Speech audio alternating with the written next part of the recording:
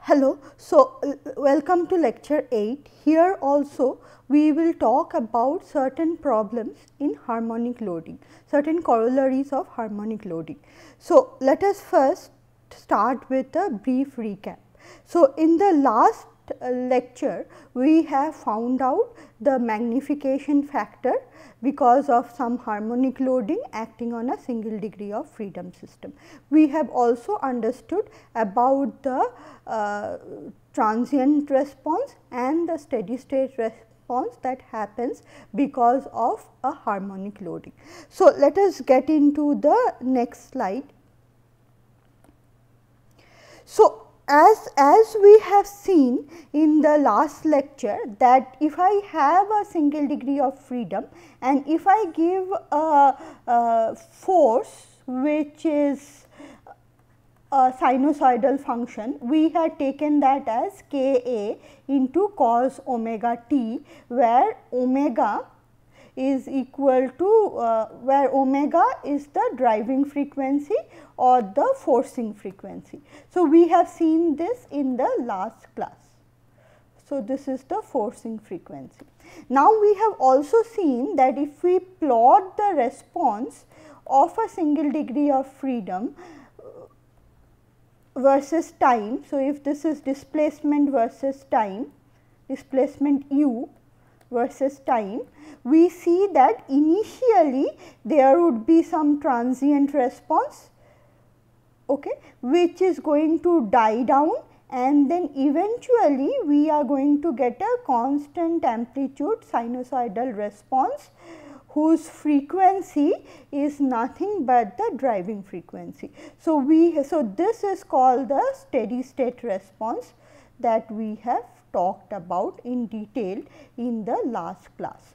The frequency with which it vibrates, the oscillation happens, is nothing but the driving frequency. This is 2 pi by omega, the forcing frequency, right. So, this part was the transient response.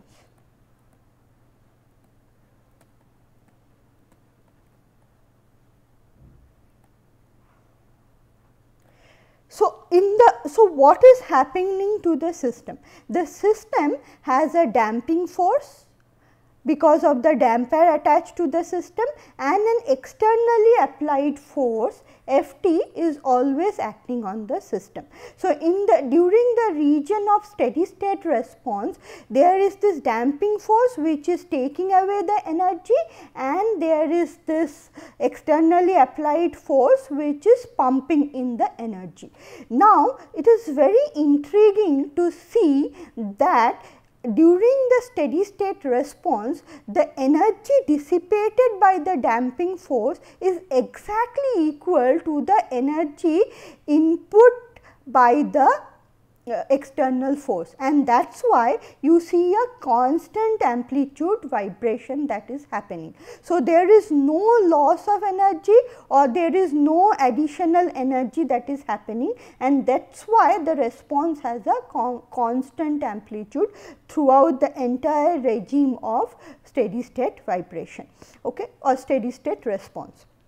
So, it is very nice to actually see the derivation. To see the derivation that to find out what is the expression for input energy because of the externally applied load and what is the expression of the dissipated energy due to the damping load. So, let us first find out the input energy. So, let me try to find out the input energy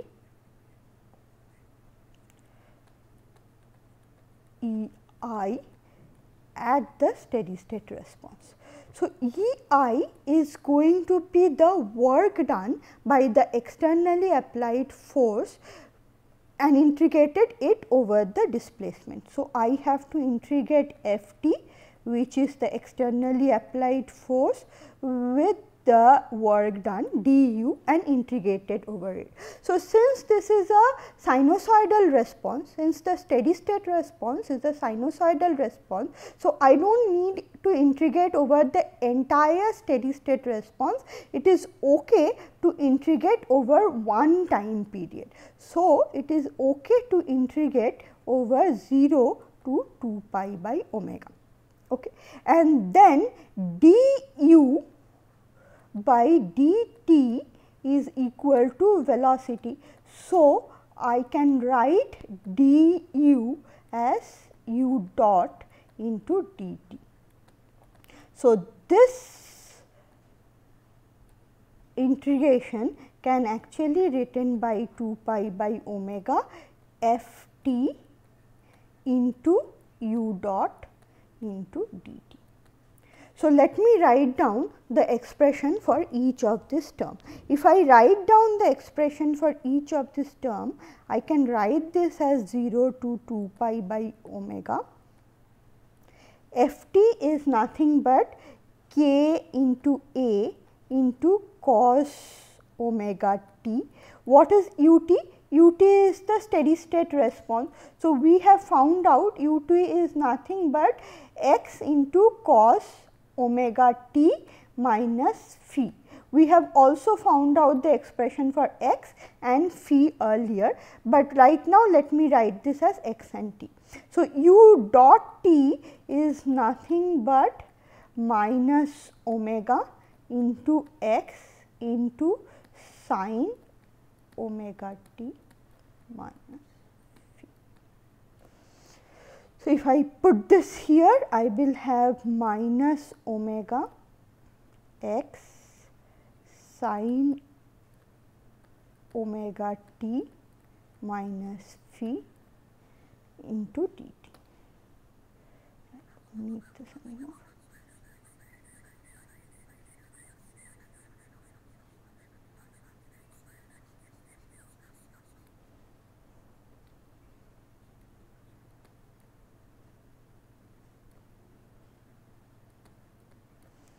This can be written as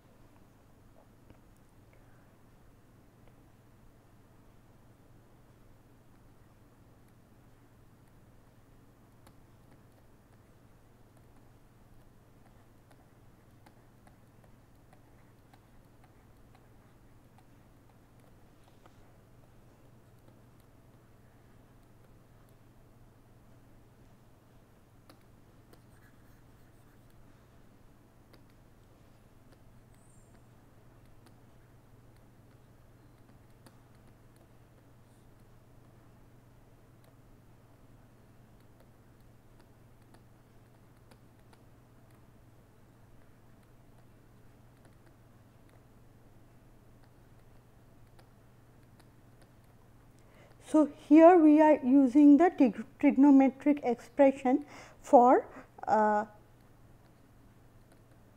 sin A into cos B. So, this is going to be sin A plus B into sin A minus B. So, A minus B is going to be minus phi.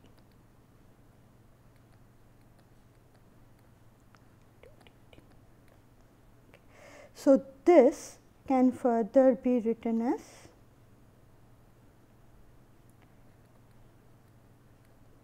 minus omega k a x by 2.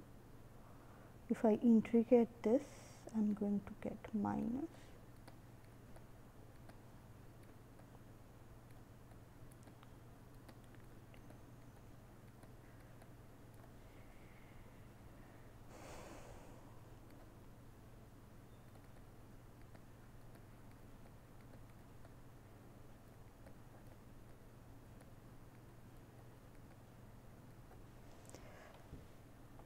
omega. So, keeping this term, let me just erase this off.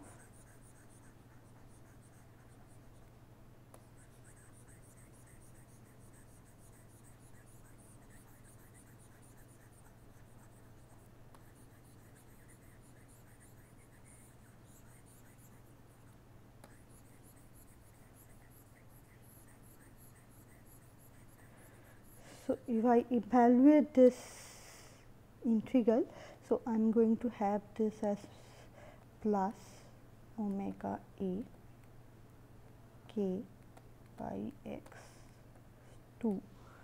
So, this is 2. So, this is going to go to 0 if I put the limits, and this is going to stay with me, and that is going to be sin phi by 2 pi by omega. Okay. So, this can actually be written as pi into k into a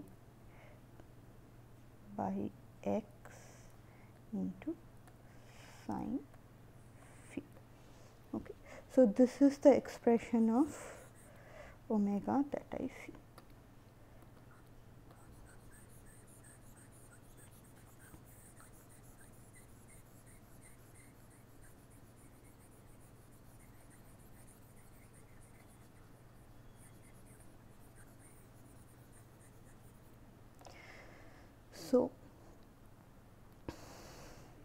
So, if this is the expression that I am left with. So, we always know, we have derived in the last class that tan phi is nothing but 2 into zeta by omega n into by 1 minus omega by omega n whole square. This we have derived in the last class. So, tan phi can actually be written as sin phi by cos phi, and that is equal to 2 zeta omega by omega n into divided by 1 minus omega by omega n square. Now, if this is the expression of sin phi by cos phi, we can do some manipulation here, and we can see that sin phi is nothing but is 2 zeta omega by omega n into h omega. So, you can find it out on your own. So, this is what we can derive from this expression. So, if we plug this value here, I am going to get this as pi k into a into x into 2 zeta omega by omega n into h omega. Now, we have again see that x in a into h omega is nothing but x, and that is why h omega is called the magnification factor. Okay.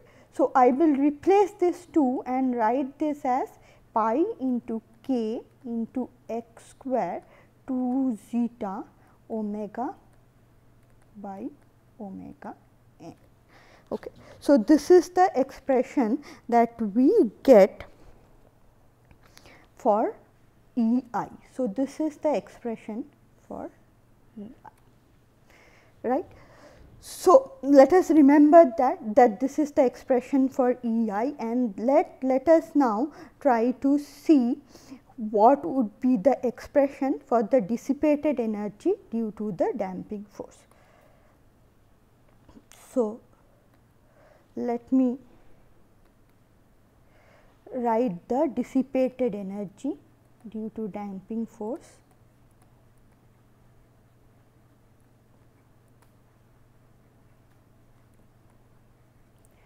ED. So, ED is again going to be the damping force FD into du. Okay. So, we know that FD is nothing but C into u dot, that is the damping force into du. I can again do the same thing that I have done in earlier, and instead of du I can write this as C u dot square into dt, okay, where it is enough to integrate between over one period and therefore between 0 to 2 pi by omega. So, I know that ut is nothing but x cos omega t minus phi, and u dot t therefore can be written as minus omega square x into cos omega t minus cos sine u dot sorry for the mistake. So let me u dot t is going to be minus omega x sine omega t minus phi. So if I put this here, then my ED can actually be written as 0 to 2 pi by omega into c into omega square into x square, and then sine square omega t minus phi into dt. So this can actually be written as c into omega square x square by 2 0 to 2 pi by omega, and that is equal to 2 sine square omega t minus phi into dt. So if I expand this, I can write this as c omega square by 2 into x square 0 to 2 pi by omega into 1 minus cos 2a. So that is cos 2 omega t minus 2 phi into dt. So if I evaluate this integral, I am going to get this as c omega square x square by 2, and then this is going to be t, and that minus 1 by 2 omega sine 2 omega t minus 2 phi, and that is going to be plus, and 0 to 2 pi by omega. So if this is the expression for 2 pi by omega, then I can actually write this, this is going to be minus. So if I evaluate this integral, this is going to go to 0, and I will be left with c omega square by 2 into x square into 2 pi by omega. So that is going to be, in place of c, I can write this as 2 zeta omega n into m into omega square pi into x square. So in place of m, I can write that as k by omega n square.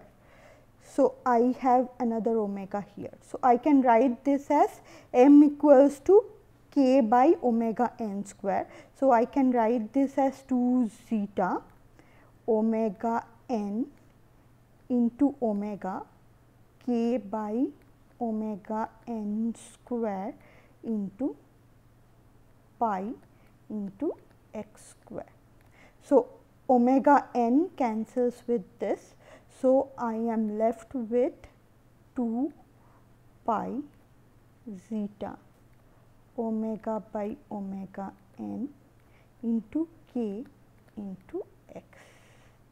So this is the expression for ED, that is the energy dissipated due to the dissipating force, that is the damping force. And now we can see that this is exactly equal to the expression for input energy over one time period, and therefore we can say that the energy dissipated due to the damping force is exactly equal to the energy input by the applied force, and therefore, we have a steady state response with constant amplitude.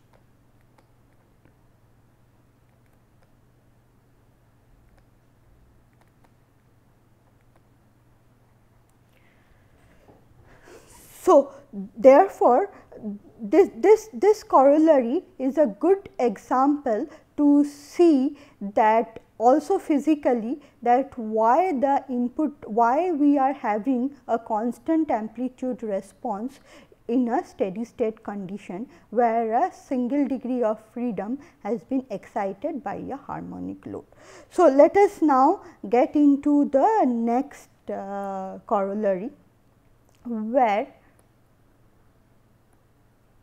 we have to find out the response of a single degree of freedom, where the support itself is having a displacement or a motion, and the expression for the displacement is given. So, this is a classical example of an earthquake problem, but of course, in a simplified way. So, in earthquake also, all the infrastructure, that is building or bridges, undergoes an excitation because of ground motion. The support or the foundation itself starts moving when there is an earthquake, and as a result the whole superstructure that is lying above the ground starts vibrating. So, this actually describes such a problem in a simplified way. So, I will explain the problem here. So, we have a single degree of freedom system, the classical spring mass damper system, and the ground is actually having a motion in the upward direction, in the same direction as that of the direction of vibration of the mass m, and the expression for the vibration of the ground or the displacement of the ground is given as y t, which is given as a into cos omega t. So, this is the displacement of the ground.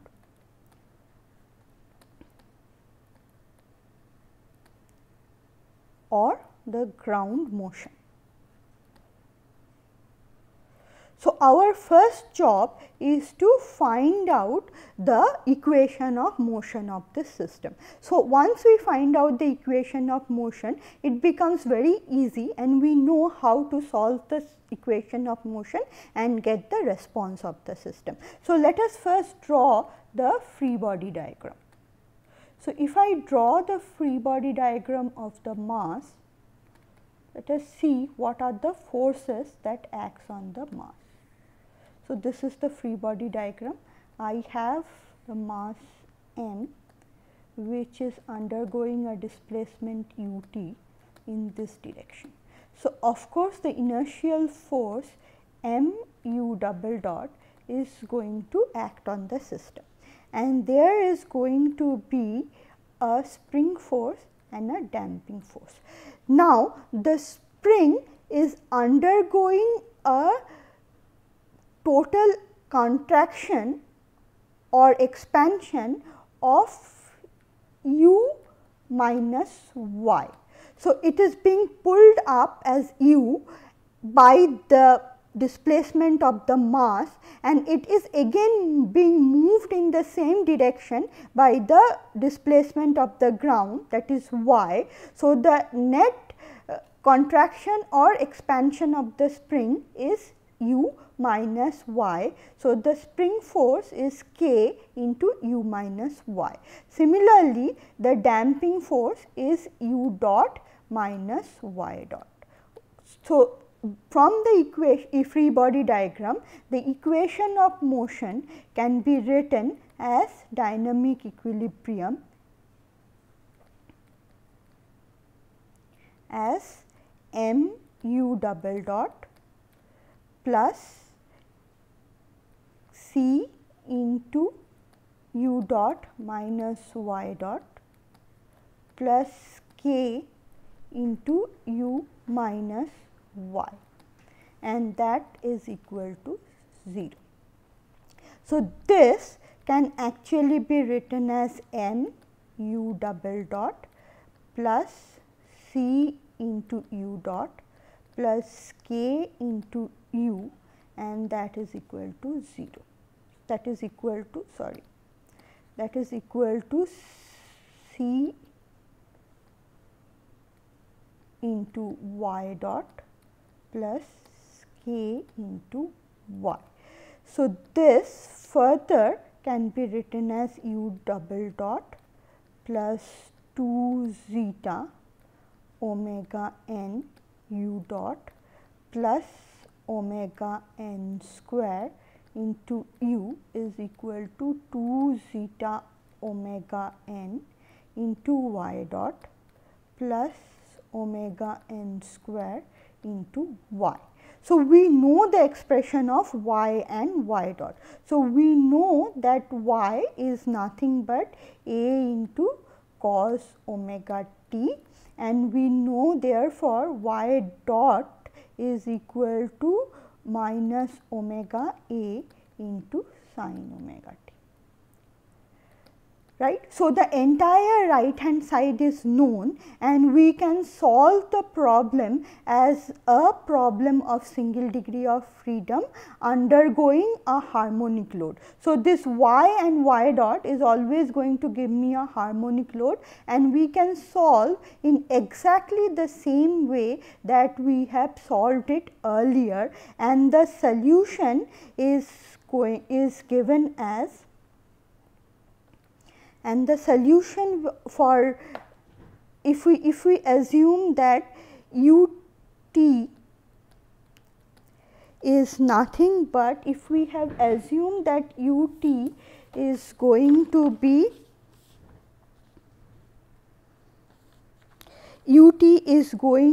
be, x into cos omega t minus phi as my particular solution, and plugged in this solution into this equation and solved for x and phi, then we can see that x is actually obtained as a into 1 plus 2 zeta omega by omega n square of that, and then square root of this entire thing into h omega. So, h omega is the classical magnification factor. We all know the expression for h omega. So, I can find out x, I can also find out phi. I am not giving the expression of phi right now. It is always better to derive first phi and find out the phase angle. Now, this can also be written in a different way. X by a can actually be said to be this, and this is called the transmissibility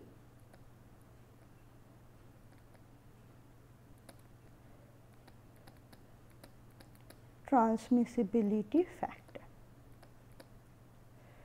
which is nothing but the ratio of amplitude of vibration of the mass m to the amplitude of the ground motion is called the transmissibility factor, and for this particular case it is given as 1 plus 2 zeta omega by omega n square, square root of that into h omega. Transmissibility factor is an important concept, particularly in earthquake engineering, where we need to see what is the amplitude of vibration of the superstructure given the amplitude of vibration of the ground motion. So, this problem can also be solved in a different way. So, u minus y can be assumed to be a new variable z, and then the equation of motion, which was this,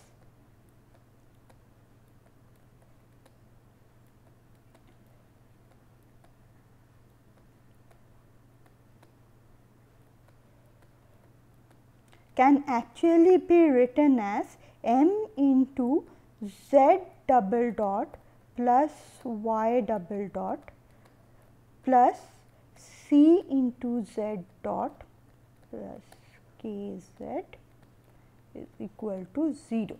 So, this can further be written as m z double dot plus c z dot k z is equal to minus m y double dot. So, this can further be written as